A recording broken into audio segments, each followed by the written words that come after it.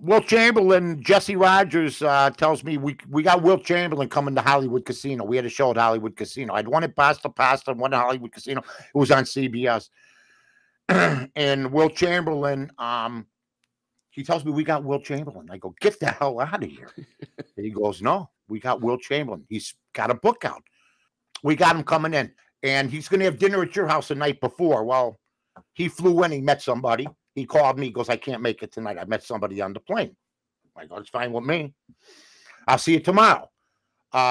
He comes on with us at Hollywood Casino, full house, just banquet room. They have it at.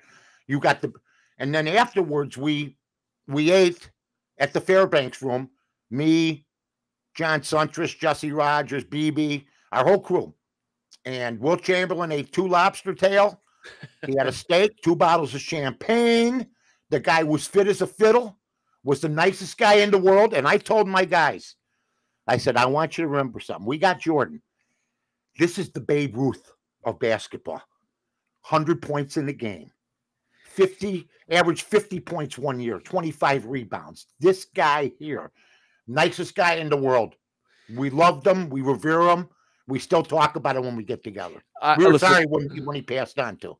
Yeah, I mean, listen, I grew up in the Carmen family. I had 2 older brothers, and Wilt was the things that were talked about. Wilt, Gale Sayers, Jim Brown, and then when Mike came along, it was, you know, this is like a comet that's hitting. Well, Michael Jordan's the greatest I ever saw. But I mean, I saw some great bulls. The bull that's ignored to me, Artis Gilmore. I mean, he's ignored.